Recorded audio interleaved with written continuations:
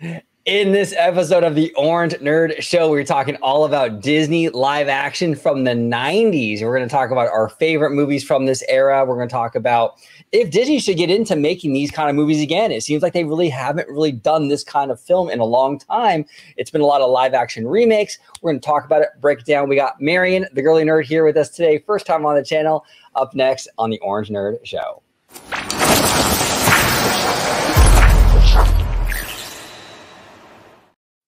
Welcome aboard, everybody, to this episode of the Orange Nerd Show, where we're talking about everything except the theme parks. Today, we're talking all about Disney live action from the 90s. From the 90s. It's going to be a really, really interesting conversation. Before we do, I'm going to introduce my fantastic panel. George the Italiano is back today. Has grown insignificantly since yesterday. Yes. It's like it goes in by the second, not even the minute. Yeah. We're on Beard Watch 2024, you know. But George, if you could let everybody at home know where they can find you on social media. Absolutely. You can find me on X, formerly known as Twitter, at Disney George. You could also find me on Instagram under the Disney Italiano. And of course, you can find me here on my home base at Orange Grove 55 with Citrus Corner, with all that sweet, juicy, but sometimes sticky Disney news and info. There he is, Mr. Sticky Icky. And down below, first time on the channel, Marianne, the Girly Nerd. Thank you so much for joining us today, Marianne. Thank you. It's so nice of you to have me on the show. Yeah, absolutely. Absolutely. It's our pleasure. If you could let everybody at home know where they can find you on social media.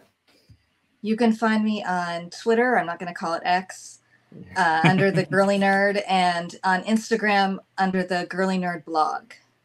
Perfect. And I'll be linking all of her socials in the description down below, so it'll be easy just to look at it, click it, and follow her on all her socials. And again, Marianne, welcome to the show. Thank you. So let's dive into our first topic today. So the whole show is gonna be about the Disney live action, but the first like subtopic, I guess you would call it, our favorite films from this era. Okay, so George, your favorite, we'll do a few of these films, because this era has a lot of good ones, 90s Disney live action. What was one of your favorites? So one of my favorites is actually what is playing on behind me as we speak. It is the 1992 Disney film, The Mighty Ducks.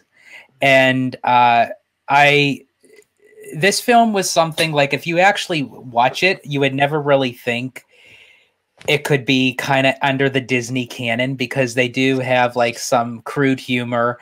They have some mild language, but I think at that time that was like when Disney kind of let loose a little bit with some of their movies, where it made it feel more organic. It was something that it wasn't just kind of like tightly sugar coated. It's like, oh, because it has to be kind of cutesy and everything, but they actually tackled kind of real life topics, of how this attorney that was kind of like a hot shot, he was always had to be, winning, based off of how he was with his childhood and everything. And then getting these group of kind of misfit kids together and creating a team, but not just a team, but then they essentially became a family. So it had those Disney-fied qualities to it, but yet it kind of separated to what people would expect a Disney live action would be, especially in today's time era. Yeah, because Disney was kind of getting, like Michael Eisner, when he came in, he understood the necessity of sort of like branching out. And that's why they created Touchstone Pictures to do more of the edgier stuff, right? But even like you were saying, George, like things like the Mighty Ducks and things like that, it was still a family movie for sure. But maybe it had a little bit more of an edge than some of the older Disney movies. But yes, Mighty Ducks is one of my favorites too, man. It's a great movie. And I just have to say, especially coming from a person who loves to write, the writer of this film, Stephen Brill, I absolutely love his work. He wrote basically all of like the Mighty Ducks. He actually did cameos in every single one of the films. Oh, cool. But he played different characters, but he just kind of was in the movie. So I thought that was kind of cool. And Stephen Brill also wrote another Disney live action film from the 90s, Heavyweights. Oh, I remember that one. Yes. I remember that one. Now, Marianne, what is one of your favorite live action Disney movies from that era? Well, I wrote like a top 5, and then I wrote like a whole bunch. Okay. But I will say I also love the Mighty Ducks. Is not in my top 5, but I do love the Mighty Ducks. It is cute. My brother and I loved it. You know, I grew up in a household where I kind of had to love sports because of my dad and my brother. And that's just a really cute movie. It's true. It is definitely edgier, but it's not like too edgy or anything like that. But my favorite 90s live action is 100% The Rocketeer. Oh, Nice. I love The Rocketeer so much. Like if I'm thinking like about my all-time favorite just plain Disney movies, not just live action 90s movies, The Rocketeer is like high up there. Shout out to my friend Darren at Nostalgia Cast. Last year I did a podcast with him where we talked all about The Rocketeer. And I've always loved period films ever since I was really little. So, and that one's just so sweet and earnest, and it kind of looks like it could have been made in the time it was set. and when was it set, Marianne? It was in the 30s or the 40s? It was in the late 30s, yeah. And the thing I love about that movie, I like a lot of things about that movie. It's amazing, but this movie could actually, I think, do very well in today's kind of environment, right? Because it kind of almost reminds me a little bit of almost like a superhero movie, right? I mean, I guess it is, right? Yeah. And it takes, right, definitely superhero, and it takes place in like you said, the 30s, so it kind of almost has like Captain America vibes. And one of the best scores actually of any Disney movie of all time came from The Rocketeer. I completely agree. Well, it's funny. The director of The Rocketeer is the same director of Captain America: The First Avenger. So that's why they filmed. Yeah, for sure. And I love The Rocketeer score. It's beautiful, beautiful. That's James Horner. James Horner, who also did Titanic as well. Okay. Yeah. So he's got a resume for sure. Oh, rest in peace, though. He died. That was so sad. I heard. I love The Rocketeer. It's amazing. So funny. A very like patriotic, but not in an annoying way. Just Exactly. Yeah. Exactly. It's like not in like a Homelander way from I don't know if you guys watch. It's a much more subdued, very Captain America-y. It is. Yes, exactly. It's a great vibe, for sure. George, your thoughts on The Rocketeer? I have to agree. I absolutely love The Rocketeer. It's one of those films that I wish that they would make more of in today's time era, but it's just like, I don't know what it is. I don't mean to sound biased because I did grow up in the 90s. I was a 90s kid, but I swear like the 90s was like the sweet spot for like everything. It was the sweet spot for film, for music, for television. I don't know what it was about the 90s, but it was like that decade, like all these companies hit all the right notes. And honestly, The Rocketeer was a simplistic part of like what makes great films, and a lot of people really don't talk about it anymore. I mean, us, Disney nerds, we know about it all the time, but you just go out to a normie and you say The Rocketeer, they're like, what are you talking about? What is that? And it's like, and it's a shame really, because I think a lot of people would enjoy the movies that did come out in the 90s that, are kind of overlooked. And I think they need to bring more of that back. Yeah, absolutely. Now, my favorite is actually one of your favorites, George, is Mighty Ducks. I love that movie for so many. And it's weird, too, because I'm actually not a sports person. I don't watch sports at all. I have no idea who played the Super Bowl this year. I have no idea about any of the sports stuff. But it's like that movie, though. I thought the kids had great chemistry. Emilio Estevez, right? Mm-hmm. Great film. And I'll never forget it too, because it was before the age of the internet, because the internet kind of spoils everything. I'll never forget it it was connected to the movie, but kind of not. But my mom actually got me a hat for the Mighty Ducks hockey team. I think it was like for my birthday or something like that. And it was around the time that movie came out, maybe a little bit after. and the hat had the logo for the hockey team on it, like the new the logo for the official logo for the hockey team. And it was my first time seeing that logo, and I fell in love with that logo, with the hockey mask, with the duck bill and everything. I just absolutely love it. And I know it's not the movie technically, but I feel like I still feel it's connected. You know what I'm saying? Because it's the team was based on the film basically. But I fell in love with the logo. I love the movie. I love those kids. I thought it was fantastic. And they did like 2 or 3 sequels, if I'm not mistaken, right? There was 3 movies altogether. Yeah. And I don't know, they kind of got, I think the first one was still my favorite. I don't think they got, they kind of went a little bit. I actually I like them actually in order. And then they did the Mighty Ducks Game Changers. I believe it was the series that they had on Disney Plus. It was okay, but I do love how they brought Emilio Estevez back, to reprise his role as Gordon Bombay. And then the one episode, they did bring a lot of the child actors back that are now adults, that they had a cameo in one of the episodes. But as far as the show as a whole, no. I watched one and I'm like, that's it. Yeah. It wasn't your thing. So Marianne, it didn't capture the magic of the original, you don't think, that show? No. I mean, I could have watched more, but I'm just like, my time's precious, Right. Yes. I'd rather not struggle watching something.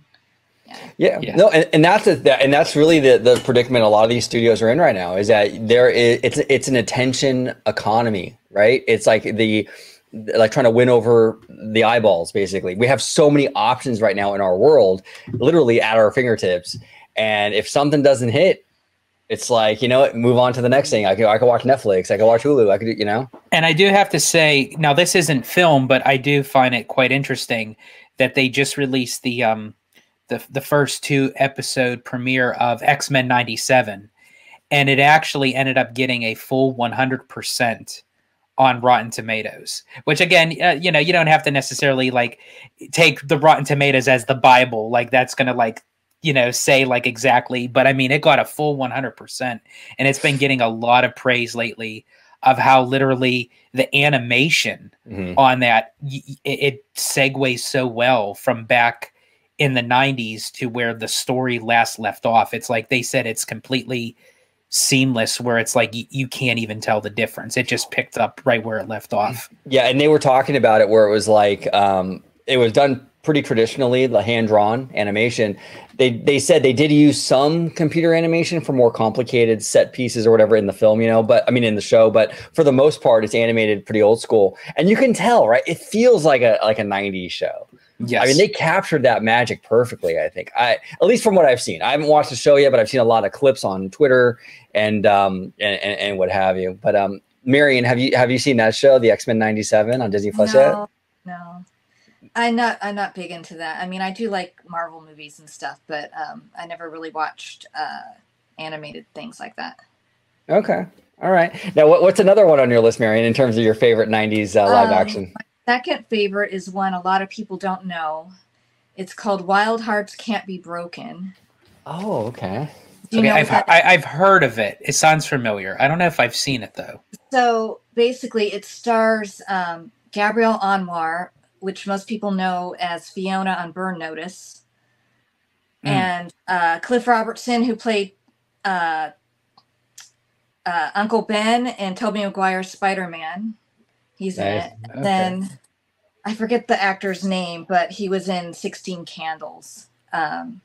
So that takes place during the 1920s, during the Great Depression.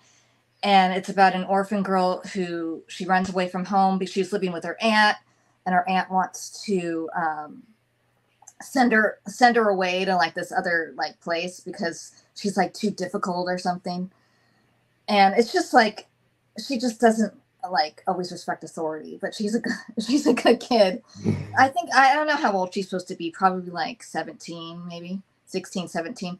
And she goes to this state fair and she sees this show about a girl who mounts a running horse running up this ramp and then dives into a tank of water. And it's a real story. It's about a real woman. And so she's like, I want to do that. So I'll do whatever it takes to be a diving girl. And she works really hard, and then she becomes like a star.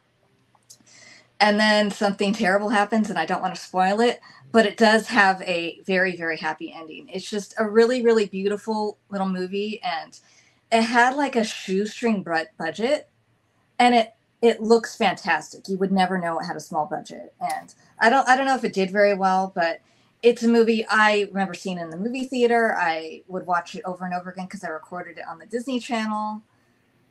It's just very, very sweet and inspiring, and kind of one of those, feel good movies about like overcoming something. I think it's wonderful. interesting how even back in the day when you have a low budget film that's being made, sometimes those are the great ones.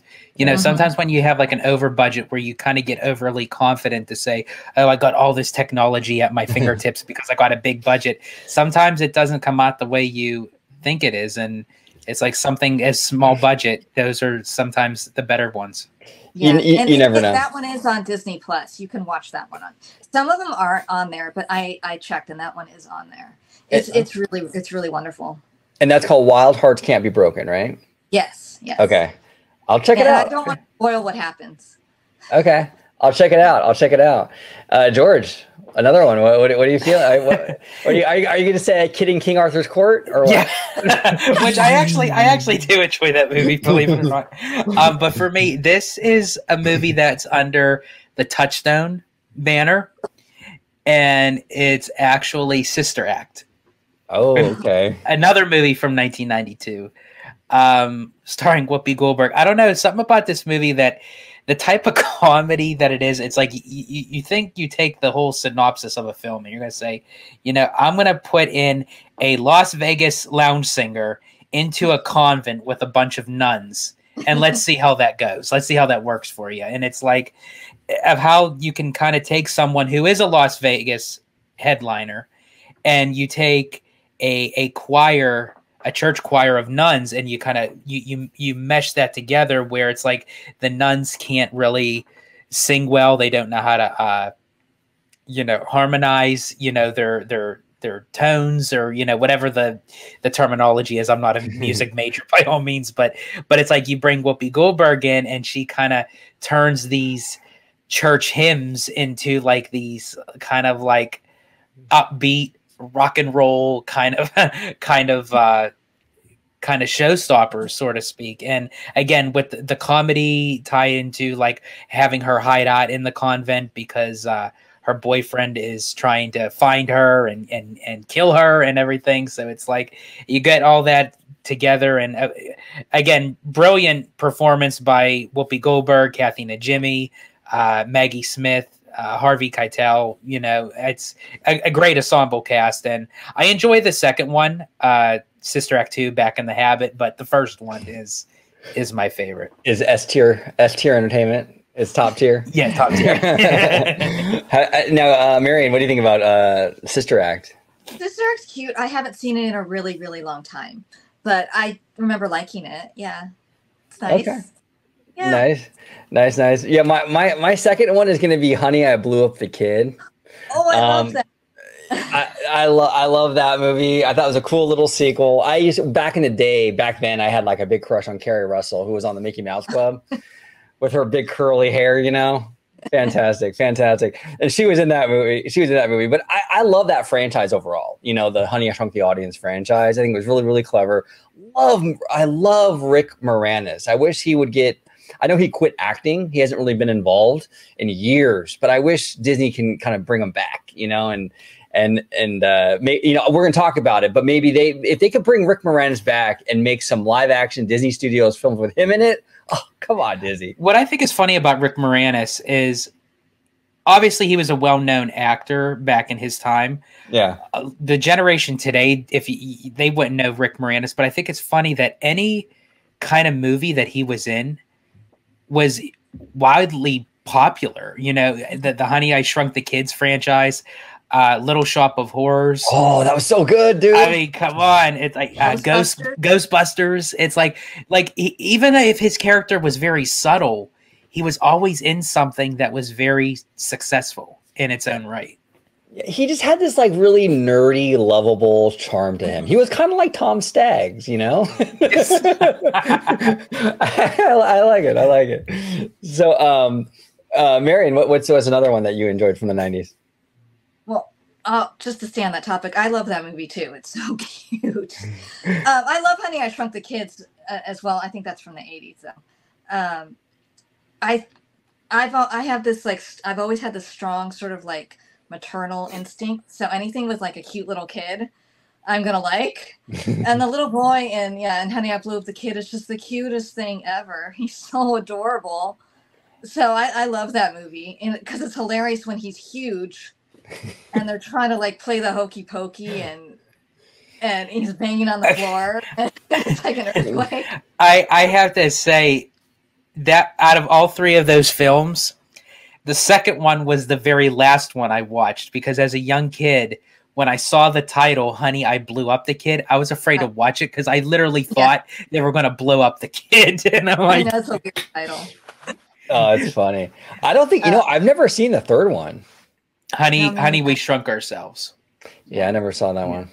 But my third favorite is another one no one knows. And I don't think it's anywhere that you can stream, and it's so sad that you can't. It's called A Far Off Place. Oh, okay. I've heard of it. So that's with Reese Witherspoon. So it's not like it has like a rinky-dink cast. It's with Reese Witherspoon when she's very young. And do you know who Ethan Embry is? I don't. Oh, yes, Ethan Embry. He played Rusty in Vegas Vacation, and he also played the bass player in That Thing You Do. Yes. So it's the two of them, and Ethan. How do you know that, George? I know it. I love Ethan Embry. But so he's traveling with his father to Africa, and Reese Witherspoon lives on this animal preserve with her family. And so this is a very serious movie. So their parents, I'm sort of spoiling it, but their parents get killed by poachers. And they have to flee across the desert for their lives, basically, is what this movie is about. So it's not like typical Disney because it's very, very serious. There is like humor in the movie, but it's definitely darker and like you even see like her father like on the floor dead with kind of like blood and stuff. It's very quick, and the beginning of the movie opens with a simulation of, just in case anyone wants to watch this, a simulation of elephants being killed and like their tusks being sawed off. It's like heinous and really, really disgusting. And but it's a really, really kind of uplifting movie, them trying to survive, and walk toward this place in Africa called Carlstown, because that's where safety will be. And they have a local bushman helping them across the desert. And it's really beautiful. And it's a great movie and no one remembers it. I remember seeing, I remember the name. And I remember seeing, I think, like commercials for it on Disney Channel. Yeah, it probably aired on Disney Channel. I'm pretty sure I recorded it, before DVDs and stuff. But I think it also is like Amblin Entertainment, which I think is Steven Spielberg. I think it's that as well. So it's maybe not strictly Disney, but it is Walt Disney Pictures. But I looked for it the other day, and it's not on Disney Plus. I don't think it's streaming anywhere. Like you can't even rent it, which is weird. You can buy the DVD. I know that because I have it. It's like sitting right behind. I wonder if there's like some legalese there because, like you said, it's Amblin too. So there might be some like weird, That's interesting. Now another one I loved. I don't know. Do you guys ever see The Three Musketeers? Yes. Oh yes. Yes. That was a good movie. Love that movie. Love that movie. Oh, so good. And the sound, I think I love the movie, but I think I even like the soundtrack even more. I think the music, the songs, I loved it. Yeah, especially with Bryan Adams, Sting, and Rod Stewart. Like, oh my gosh, like all three of them together. That's what was that song called? It was All for One, I think. One for All? Or? Yeah. Yeah. It was fantastic. Fantastic. So you were a fan of that one, George? Oh, I love that movie. I could honestly, it's one of the movies that very rare can I find a movie that I could watch and rewatch literally over. That is actually a movie that I have done where I watched it and then rewatched it again. Wow. Wow. What are your thoughts on that one, Marianne? It's been a while since I've seen it, but I do remember liking it. I think Gabrielle Anwar's in that too, right?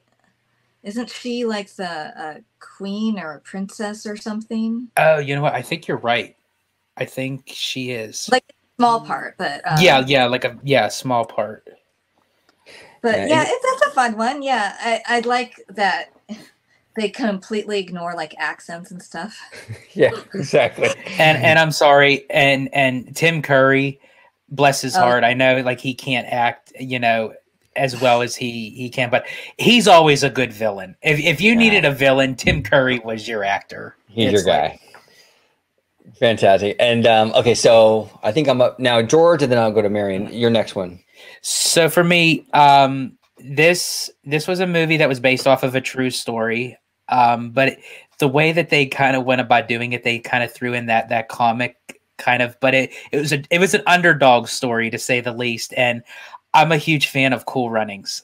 I love Cool Runnings. You can't go wrong with John Candy. I mean, anything that he was in, was pure acting gold. And then, of course, just the story behind, as I said, like that true underdog story of how these kind of, again, I always like root for the underdogs. Like you get these group of misfits together, and it's like you think that they can't, they start from nothing and they become something. Like I love a good story, and I think all the more that I geared toward this was because it was based off of a true story, but they kind of put it into their own, with some comedic, timing and everything. But again, it's one of those movies. It's a feel good movie. It's an underdog story. I love Cool Runnings. Yeah. What are your thoughts, Marianne? Cool Runnings. I love Cool Runnings. Again, it's been a while, but it's so fun. Yeah. I love John Candy. John Candy's wonderful in everything. He was a national treasure, very much missed. I remember Cool Runnings is one my brother would always quote to me in the Jamaican accent to make me laugh. Nice. You're right. You're absolutely right. You both are absolutely right about John Candy. What a legend, And I used to love I don't know if you guys remember the cartoon that he had. I think it was in the 90s or maybe the 80s. Camp Candy. No. Oh, okay. There was a cartoon called Camp Candy, and it was like a summer camp for kids, and he was like the counselor or whatever. It was like Saturday morning stuff, basically. Okay. I remember the movie he did, Summer Rental. Was it Summer Rental? There was a movie called Summer Rental. I think that was in the 80s, and I think that was, if memory serves me correctly, that was one of Joey Lawrence's first movies of the Lawrence brothers, which, again, part of the 90s. I watched Brotherly Love. I watched Boy Meets World. I absolutely love the Lawrence brothers. They do their Brotherly Love podcast now. Anyone check it out, because they're very entertaining, and it's like of how close they are, like as brothers, and how they treat each other like brothers, but yet they treat each other like they're best friends. And it's honestly, I was always a fan of theirs. So, absolutely, Marianne, what's your next one? What's your next pick? Santa Claus. Oh, okay, with Tim Allen. Yeah, of course. Yeah, I love the Santa Claus. I do not like the sequels at all. Thank you. Thank you. Yes, they are very, very painful, and it makes me sad. But the original one is beautiful and fantastic and funny, and it's like the second one lost all the heart and all the charm. And the third one, even with Martin, I love Martin Short, but I'm like, so I don't watch those. But I rewatch the Santa Claus every single year. So Christmas movies are like one of my favorite things. So I love Christmas. I'm a Christmas girl. So I've seen Christmas movies, every year for as long as they've come out. So I've seen that one a lot because I watch it every single year. I'll quote it when I'm watching it. I'm one of those annoying people. If you watch a movie with me, I'm like, I'm sorry, I can't help it. Well, it's funny that you say that, Marianne, because I remember, I think it was Tim Allen that said it, and he said everything that we wanted to do in the first one, we couldn't do because of budgets and because of the technology that they were able to do in the second and the third. And I'm thinking in my head, that's why the first one is so great, because it was like, it was very subtle and it was more human-like than toy quality, if you will. Like, it's about him and his son. That's yes, the important part of that it movie. it was human. It was so human that you can relate to, you know, a father trying to, you know, rekindle that relationship with his son to gain that acceptance by becoming Santa Claus and gaining that responsibility back and everything. And it had that heart where, I agree with you that the second and the third, and then the Santa Clauses, that the show on Disney Plus. Oh gosh. Is it that? I haven't watched it. You don't need to. But yeah, I completely agree with you. I absolutely love the Santa Claus. I was 4 years old when I saw it for the first time in theaters. And even as a 4-year-old, I caught on to it quick. And it was one of my favorite movies of 1994, along with The Lion King. Now as a 4-year-old, did you have a beard back then too, George? The mustache was coming in quite nicely. It's like, I can relate. I can see little baby George with a little full grown beard, you know? So we'll do one more round of favorite movies, and we'll move on to our next topic. My next one, because I am a huge dog lover. I have 2 little dogs at home, which I was having some issues with my doggies, medical issues, scary medical issues, but they are good now. And I want to thank everybody that reached out and stuff on Twitter, and our friend Maybe has been really amazing through that whole thing too. But yeah, thankfully they're out of the woods and they're healthy now. But it was scary for a little while, a rough couple of weeks. But long story short, I love animals. So one of my favorite 90s movies is Homeward Bound. Yes. Homeward Bound. I mean, it's a great feel-good movie. It's like you were saying, George, with the Disney, with the 90s, there was this perfect kind of like, there was like this balance in the force, so to speak, where it was like the movies were very much the 90s, you know, but they had like an old school quality to them at the same time. And the animation did too, you know, like when you look at a movie like, say, Lion King, it feels for something that you could maybe watch in Walt's era, but it also had a foot in the future and felt very fresh. Same with like Beauty and the Beast, right? So a lot of these live action movies had the same kind of quality. Homeward Bound felt like an old school Walt Disney movie. It really did, but it also felt very 90s, very Michael Eisner, you know? It was that perfect thing, but it was an adorable movie. I loved it. And especially at the end when the animals reunite with the kids.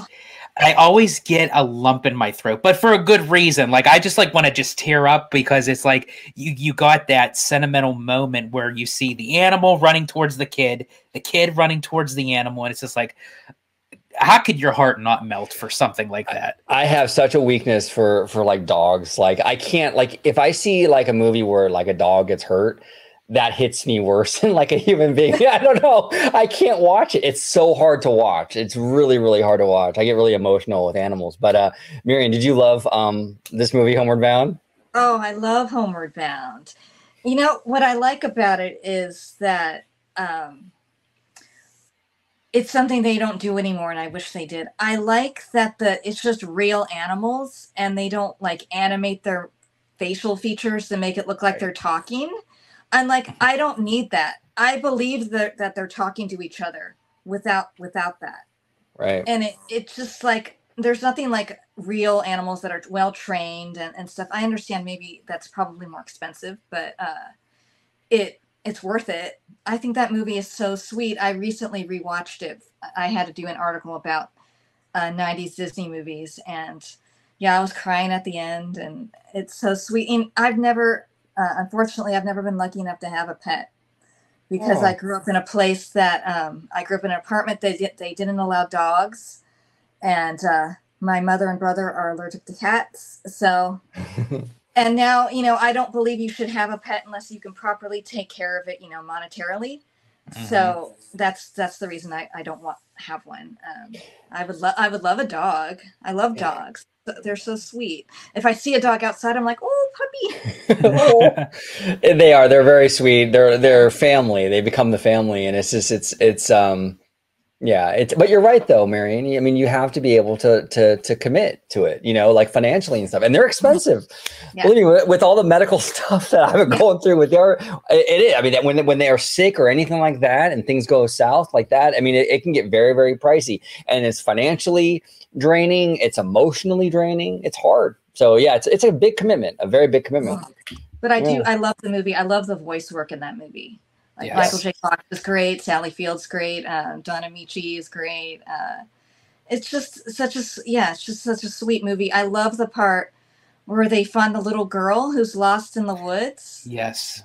And it's just this instinctual thing between the what's the golden retriever? What's Shadow? Shadow. It's just that moment. Oh, it just gets to me. It's just so sweet. Animals are amazing because the way they can sense things.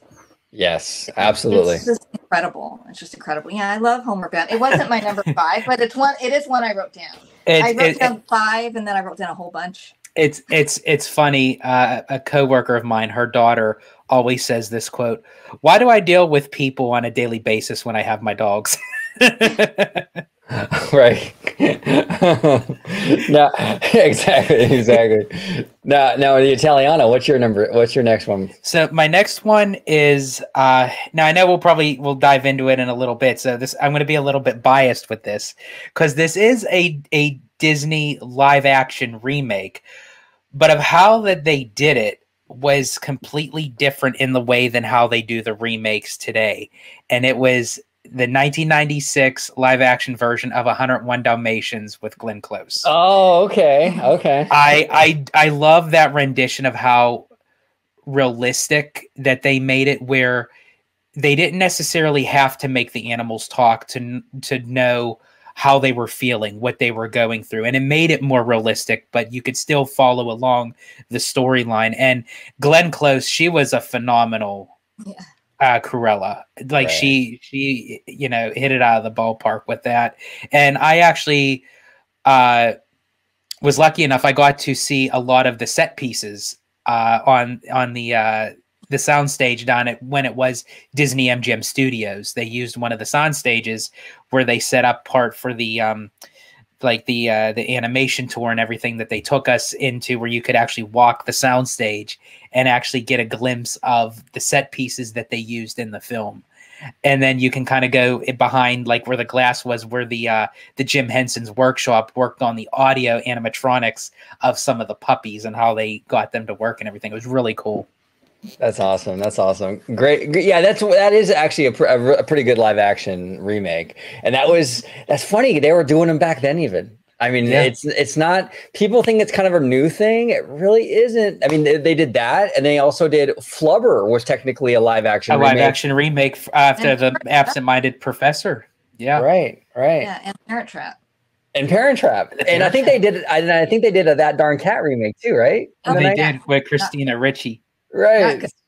I didn't like the movie, but I watched it to watch Christina Ricci.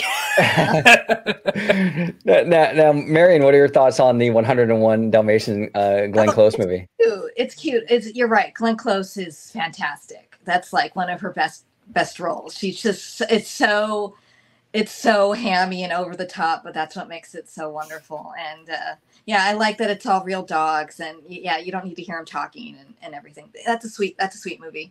Yeah, I like Jeff Daniels a lot in it too. Yes. I saw that one at the El Capitan actually. Oh. When I was younger, we went there all the time. Like my mom and my grandma would take me there for like a lot of the animated stuff.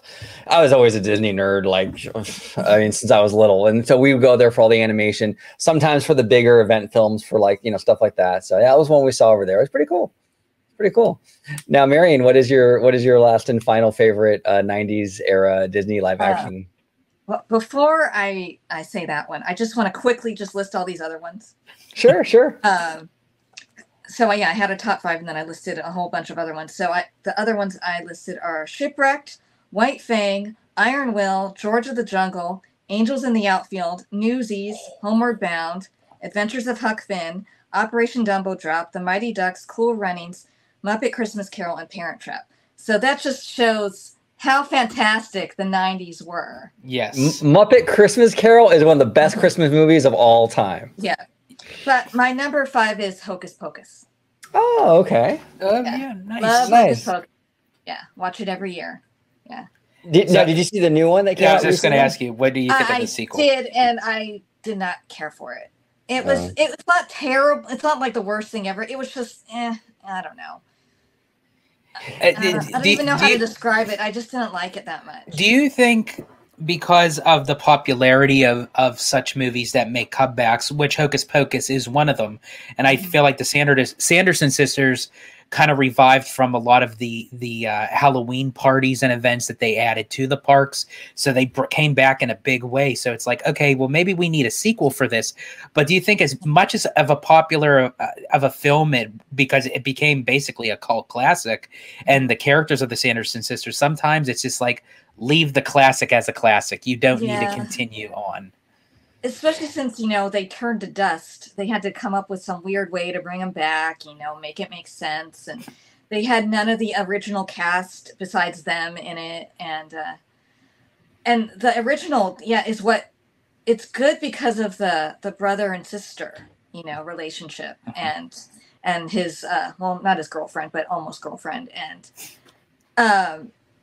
I think what I didn't like in the sequel was, they're funny, they are, but they're the bad guys. And at the end of the sequel, they were almost trying to make them kind of sympathetic.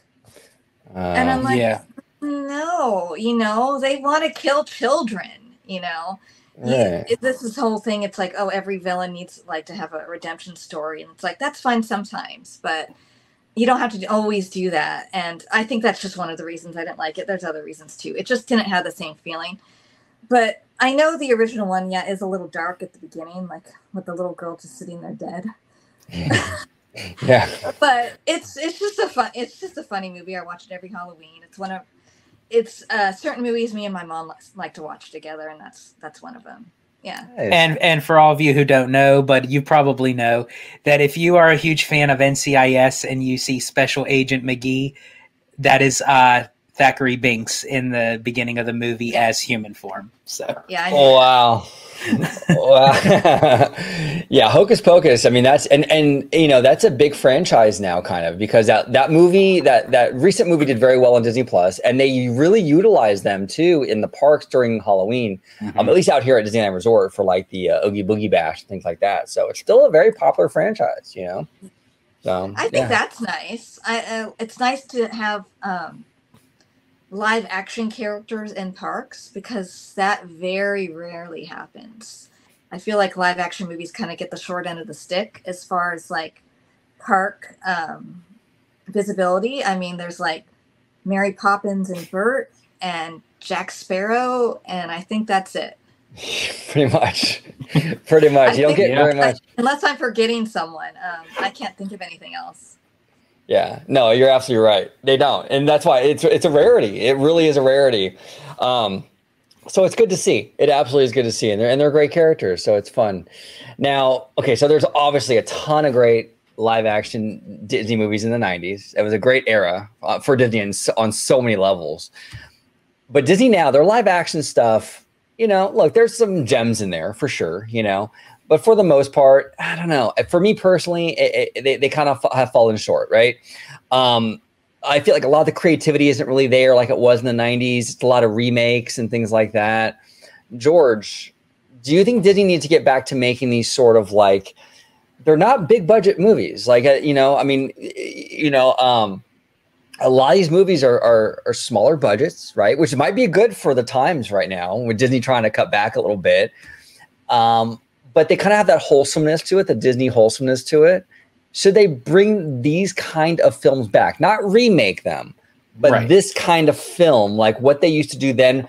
Should Disney Studios get away from the live action remakes and kind of try to do stuff like this again for family entertainment? Absolutely. Yeah, they definitely should kind of pull back on the live action remakes of the Disney animated films and go into more original content for live action. But when they do, kind of get off of that kind of sugar-coated Candy Crush kind of Disney-fied to it, where it's like everything has to be cutesy, so to speak. I love something where it can be cute, but I love the realism in it, where it's like, you know, if there is some crude humor and mild language, let it be, but let it come organically, let it come naturally, because that's what it is in Cool Runnings. That's what it's in the Mighty Ducks. That's even what it's in the Santa Claus. Honestly, you get a lot of that, you know, crude humor where it's like he goes up and he says they all look like they have key lime disease to the reindeer. It's like, you know, you can never get, I mean, that's just classic Tim Allen, but it's like,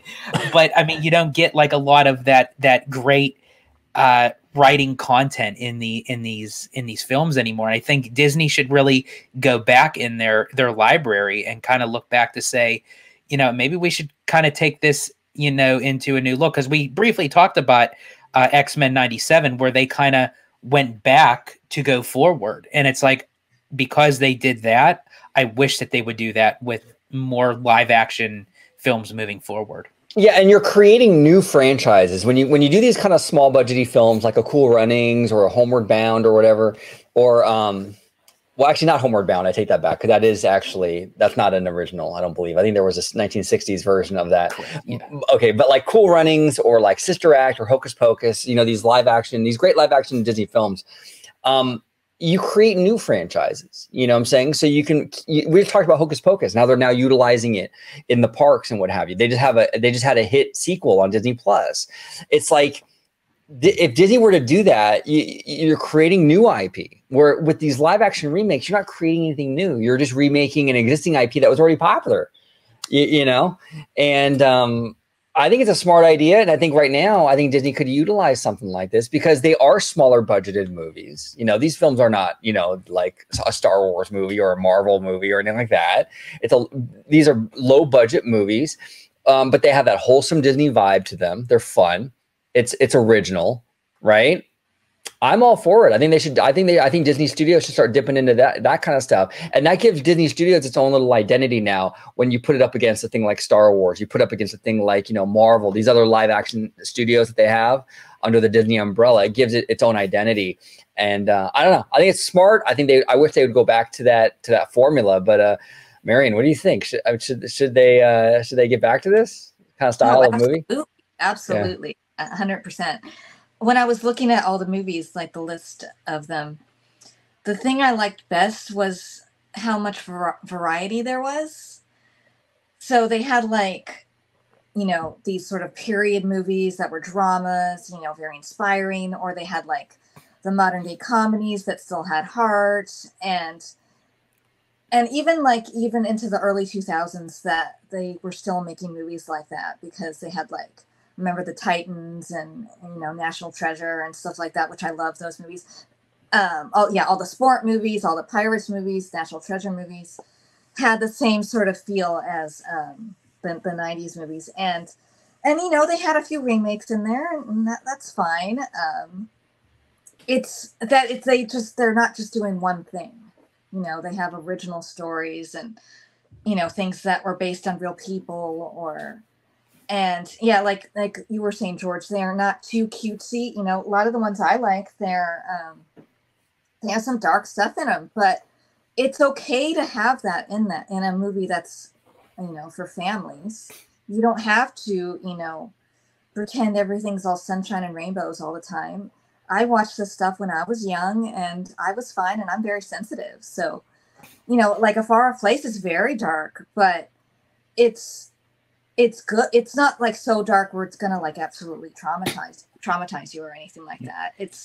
It's good to, you know, expose children to, you know, sometimes the world is harsh, but you can overcome something really, really horrible and dark and stuff. And, you know, in The Rocketeer, they're fighting Nazis. That's very, very dark. So, I mean, it's in a very kind of, it's a lighthearted movie, but the setting was anything but I think the problem is, I think they're afraid to like take risks. Mm-hmm. Mm-hmm. And they go, well, let's just make a remake because we know people like the original.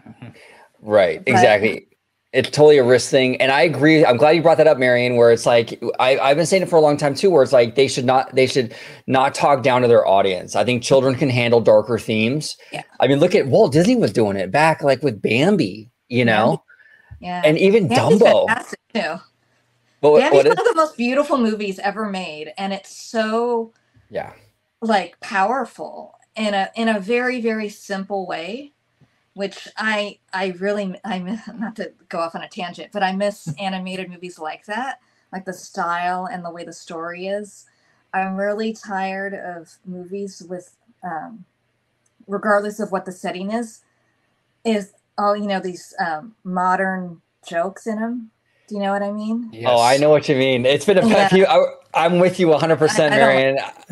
I have the same problem with that stuff. That's why I'm not a fan of the Minions, because it's like this kind of like a joke every 5 seconds, and there's farting and stuff in it. And it's like, I like the old school, like Bambi. It's like, it's art. You know what I'm saying? Yeah. It's beautiful.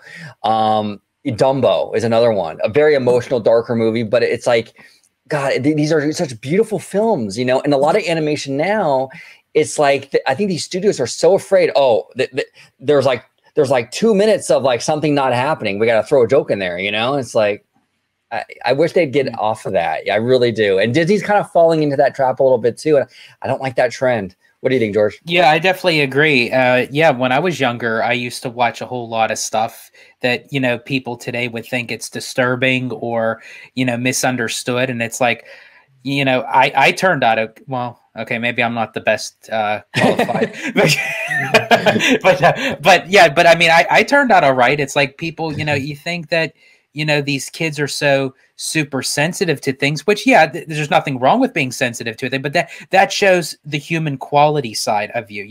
You're allowed to feel emotions. You're allowed to feel sad. You're allowed to feel angry. You're allowed to feel happiness. And it's like, let all those emotions come out based off of these films. These films do not have to be just a one-tone safe track. It's like, let the needle go up and down a little bit. That's right. What makes it, that's what brings the realism out in cinema.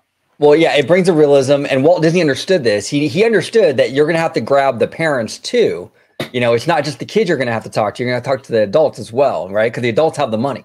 He even said that. But yeah, I wish they would kind of get back to that.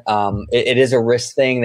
I think they're scared to do this, and I don't know why. And here's the other thing too. It's like, when it comes to this stuff, like whether you talk about like maybe like the violence and like Looney Tunes, right? Those old Looney Tune cartoons were freaking hilarious. You know what I'm saying?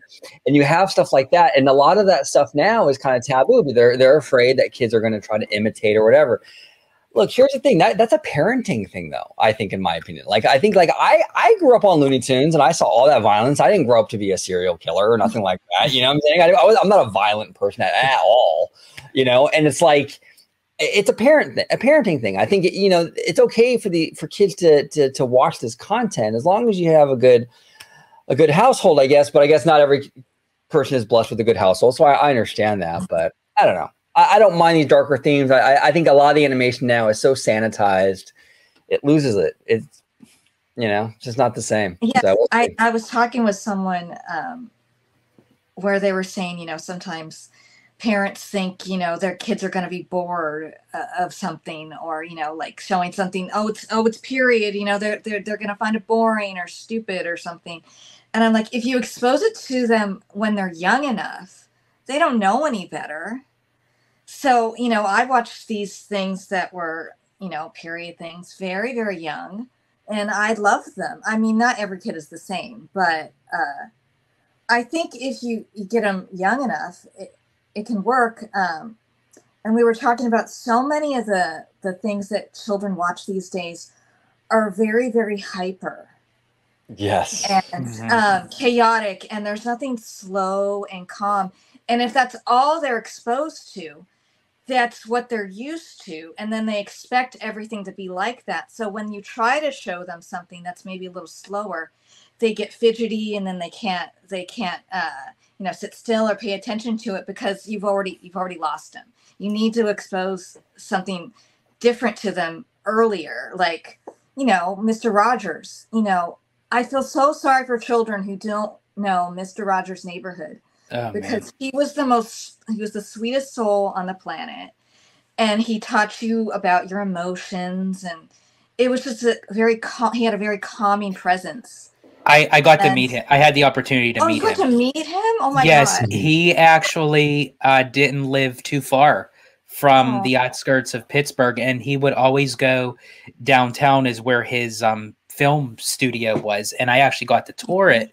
And believe it or not, the house, like the setting, is basically a pan box, like in the studio. It was like so like tightly like made, but I mean the way that they shot it with the camera, it made it look so wide. But I tell you what, being in his presence, everything you saw in front of that camera every day when he would invite you in his house and his make-believe neighborhood, everything you saw of that man is exactly who he was as a human being. Yeah. And it's like you could just read it in his aura. Like when you're around him, you could just see like that golden sun like above his head and the halo. And it's like he didn't talk at you, he didn't talk down to you, he talked to you. Right. And it was like you could have agreed with some of his things, you could have disagreed, you could have come from a different background, a different culture, but he saw people all as one.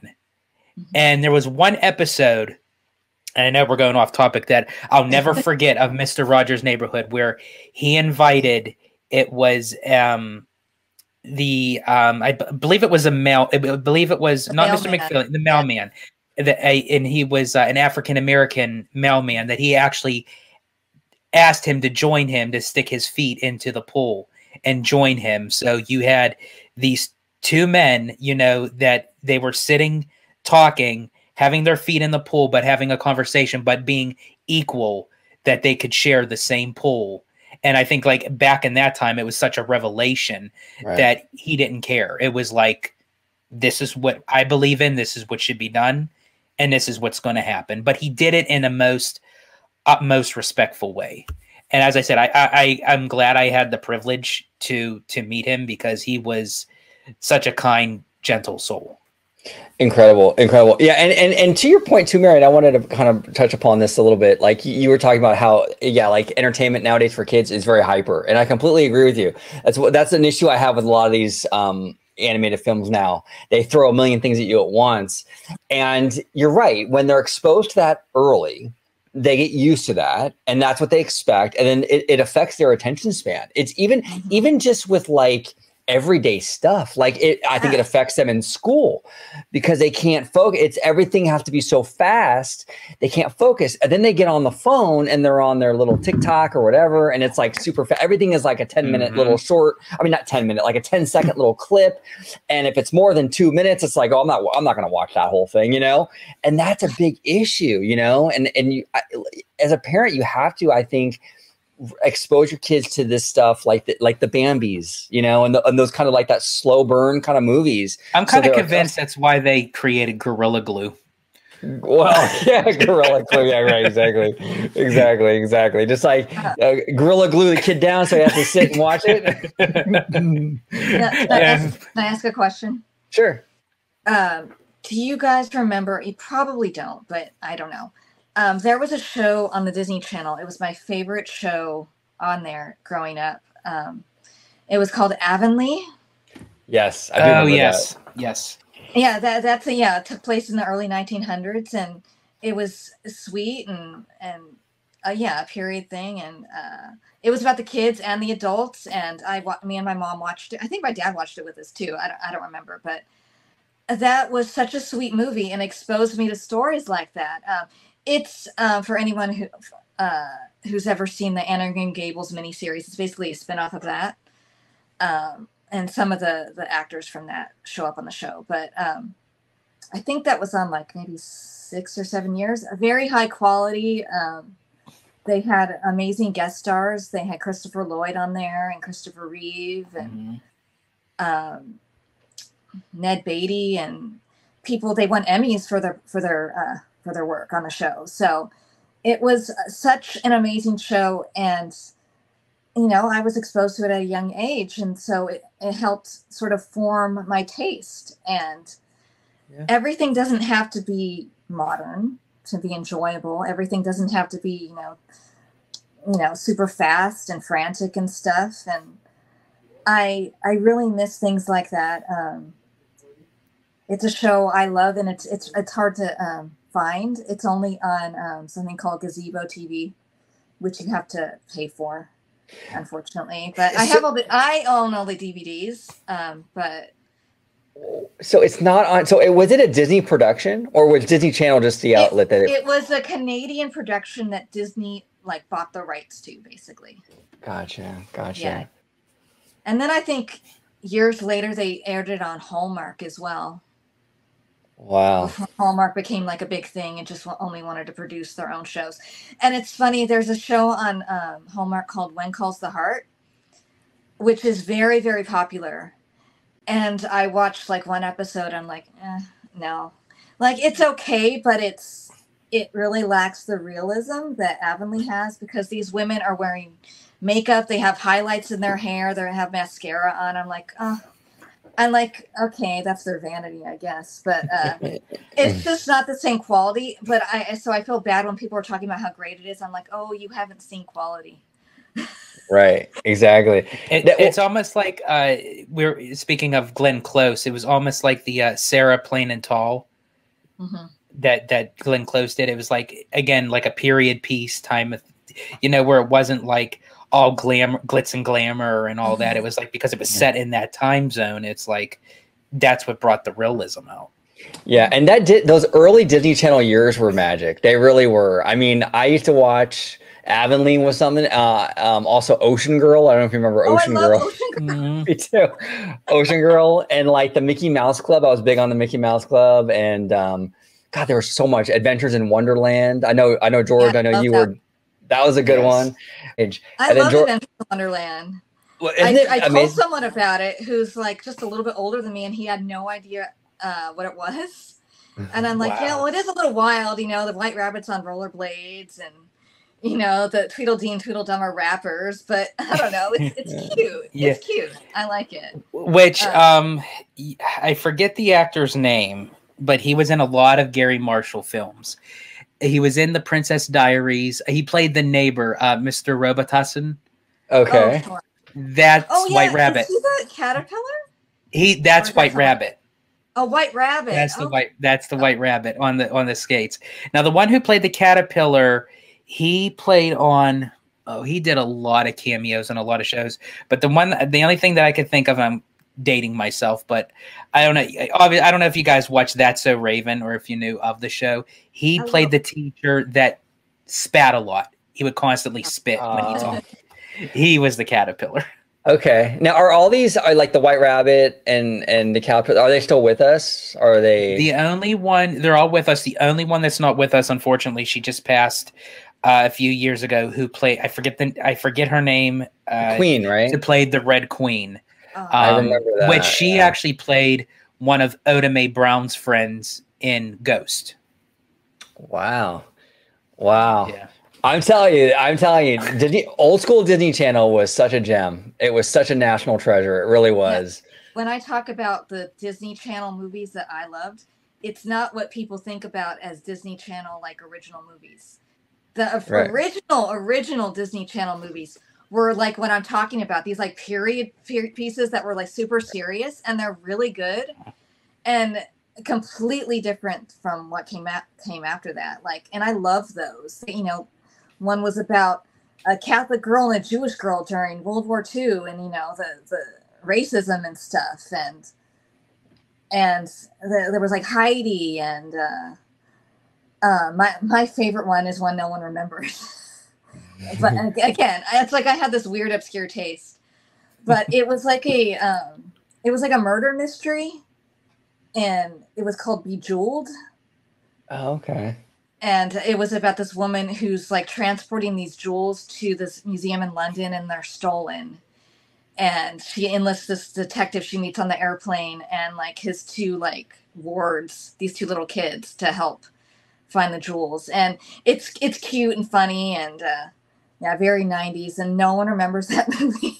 I don't remember that movie. That's interesting. Yeah. That's interesting. But so it has Emma Sands, which she was sort of big in the 90s. and Dennis Lawson, who played Wedge in Star Wars. Nice. So, yeah, Nice. That's Okay. Yeah. And is that on Disney? You can find that on YouTube. You can find that on YouTube. I was just gonna ask you that. Okay, so YouTube has that. Okay. Yeah. All right. It's not the best quality, but it looks okay, and it's just a fun movie. I'm a big fan of like murder mystery movies, so Nice. yeah. Nice. Yeah, again, all the things I watched as I was young informed my taste. I would watch that, and I'd watch like Murder, She Wrote with my grandma or something. So. Murder, She Wrote. The great Angela Lansbury. Amazing. Yeah. Disney legend, 100%. But Marianne, it was an absolute pleasure having you on. We will definitely have you back on again. We'll talk all kinds of stuff. We'll talk TV, movies. If you want to talk parks, come back and talk parks. We can do that too. So absolutely. But if you could let everybody at home know where they can find you on social media. You can find me on Twitter under the Girly Nerd and on Instagram under the Girly Nerd blog. There it is. And I will link everything down below, so I'll make it easy. You can also find my writing on Wells of Geeks. Everyone, please go follow Wells of Geeks. We're still a little site, trying to compete with the bigger competitors. But we have wonderful, wonderful writers and completely us. No AI. No AI. Nice. Perfect. So also send me that link, and I'll put that below as well, Marianne. Thank you. Thank you very much. No, absolutely.